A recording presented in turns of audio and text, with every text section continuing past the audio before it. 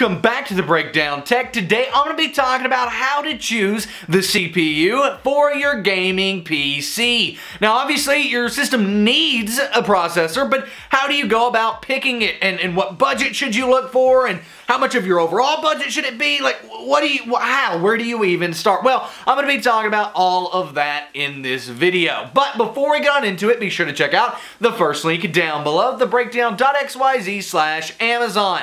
If you go through that link and buy any processors, anything on Amazon, it does help support the channel. So if you find value from this video or any of the other videos out there, please go and buy through that link. Anything you buy on Amazon, because it does help support us. Thank you very much for doing that in advance. Nevertheless, let's get on into the video. So I would recommend when you're building a gaming PC to kind of start with the processor, because what processor you have is going to dictate the motherboard and the RAM and all that stuff. You can also start with a graphics card, but I don't like to do that personally. I just feel better starting with the processor. You may feel better starting with a graphics card. Either one is a good place to start.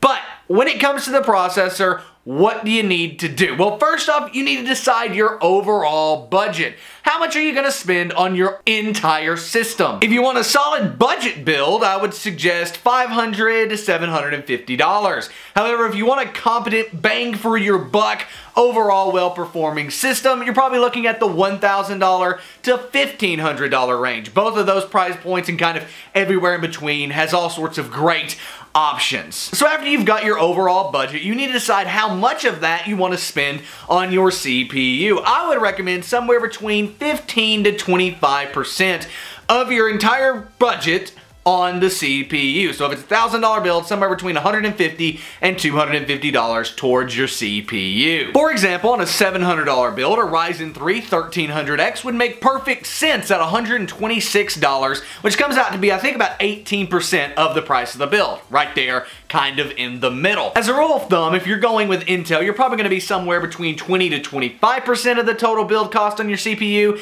and if you're going AMD, it's going to probably be in that 15 to 20% range. Nothing wrong with that, it's just AMD's products are a lot cheaper than Intel's when you look at the same performance, so that's why that would happen. Now, I do want to mention this 15 to 25% rule is for gaming systems, guys, not for overall editing systems or streaming systems or something like that.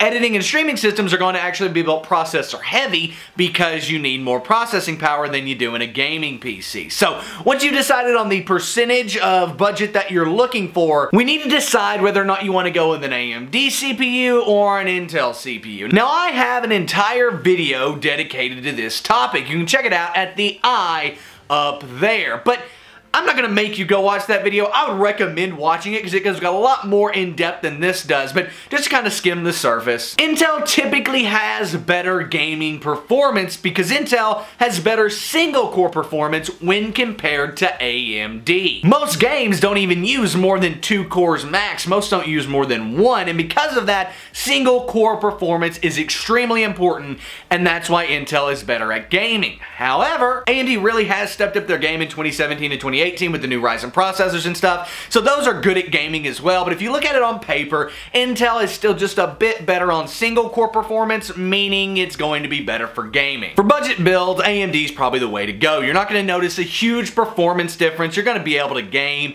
and you're going to be paying a lot less money. However, for higher end systems, Intel is going to be the one for you because they're going to have marginally better performance in gaming. So that's basically a general look at the Intel AMD debate. I would again recommend checking out the eye up there to see the in-depth video on this topic, but that hopefully helps you kind of decide which one you want to go with, AMD or Intel. So you figured out your overall budget, you figured out what percentage of that you want to spend on your processor, and you've decided whether or not you want to go with Intel or AMD. Now it's time to actually narrow down our options and see what we have to offer. I would recommend going to a site like PC Part Picker, linked down below, and then filtering it to just AMD or Intel, whichever one you wanted to go with. Take the overall budget of your build, let's say it's $700, and then multiply that by 15% and multiply that by 25%. Then, on the low end, you're going to put 15% on that $700 build case. That would be $105, and you're going to do 25% as the most you want to spend, which would be $100. $175 on a $700 build. Doing this should narrow you down to 5 or 6 different options. From here, you need to figure out which one is the best. So how do you do that? Well, we've got to ask a few more questions here. Do you want to overclock? If so, pretty much everything in AMD's lineup at this point is overclockable. However, if you're looking to overclock an Intel processor, you're going to be on a K SKU, right? So it's going to be like the 8700K or something like that. That's what you're going to be looking for. However, on AMD, pretty much everything's overclockable, so that's cool. Next, you need to look at core count and clock speed. In today's CPU market, when this video is made, you need to get a 4-core if you're in that $100 plus price range. I mean, most people are going to be buying in that price range, and so you need to get 4 cores. You might not necessarily need 4 cores for gaming, but they're affordable at this point, so there's no reason to not get at least a 4-core CPU, whether it be from Intel or AMD, doesn't matter, that's how many I would look to go for. In regards to clock speed though, this is going to vary more, and overall, a 3.2 gigahertz base clock speed, whether it's AMD or Intel, is going to be enough for gaming. Usually the higher the base clock, the better, but keep in mind that the higher the base clock, the more power it's going to use, and the more heat it is going to produce. So sometimes a lower base clock, depending on what kind of case you're using and things like that, can matter, but if you're just going into a well-cooled case, the higher the base clock typically means the better processor. I can already hear the comments blowing up, blah, blah. I know that's not necessarily always true,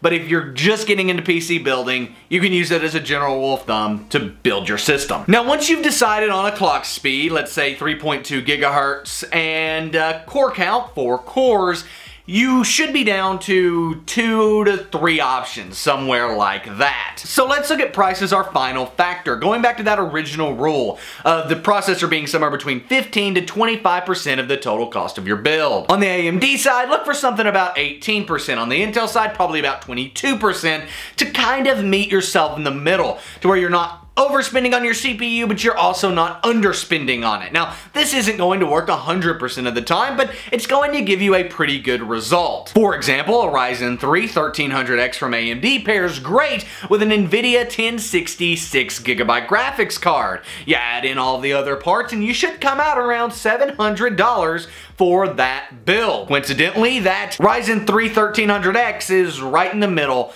of our build at about 18% of the total build cost. That setup would allow you to game great at 1080p, max settings on pretty much any modern game, with medium settings guaranteed on any modern game, and the bottleneck is only 6%. So yeah, that is a great build using this method to choose the processor. Now, just a quick side note on fans. If you're not overclocking, the stock fan that comes with your CPU is most likely going to work. However, if you are going to do any sort of overclocking, you need a custom cooler. You need an aftermarket cooler, which is fine. I would recommend the Cooler Master Hyper 212 Evo. I've got that link down below on Amazon. That, if you look at reviews and everything, is a great budget option. This isn't sponsored or anything like that. Literally, I've used that cooler twice. I love it. I use it in my daily drive system, okay? There is no reason to go with anything more than that if you're just doing basic overclocking. If you're wanting to break records and stuff, yeah, sure. But for air-cooled overclocking, that is going to be probably your best option. But do not overclock with a stock fan, guys. It's not going to end well. So there you have it. You've now got your CPU. Next week, I'm going to do GPUs and then hard drives and then power supplies and motherboards and cases. I'm going to be doing all of this, guys. So be ready for basically be able to choose all the PC parts you want yourself after watching this video series. Now, I do want to say, I know there are a ton more factors that you could consider. I didn't mention boost clock. I know, but here's the deal.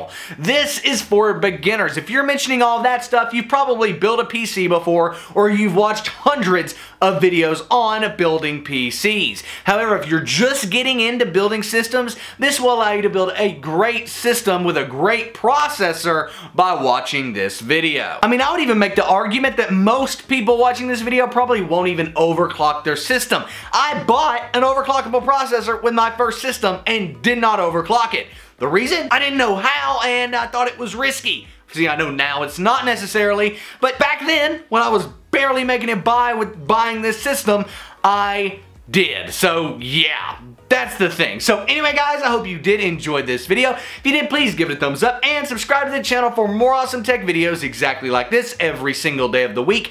Also, share this video with your friends if they're looking to build a gaming PC. This is a great way to start, a great way to encourage them to do that and say, hey, look at this video, this is how you can choose a processor and start getting rid of that overwhelm that comes with building a computer.